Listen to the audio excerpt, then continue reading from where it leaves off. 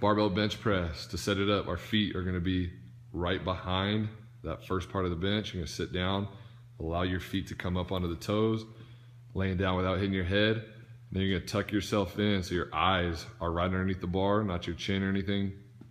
You're going shoulder width with your hands, then widen out one hand grip. So you're a little bit wider than shoulder. Once you pick it up, you've got two things you've got to do. You've got to pinch your shoulder blades back, then bring your elbows in tight. And then as you come down, you're aiming at your breastbone, trying to keep your elbows close to your body, scraping your ribs, and then back up to the top, full extension.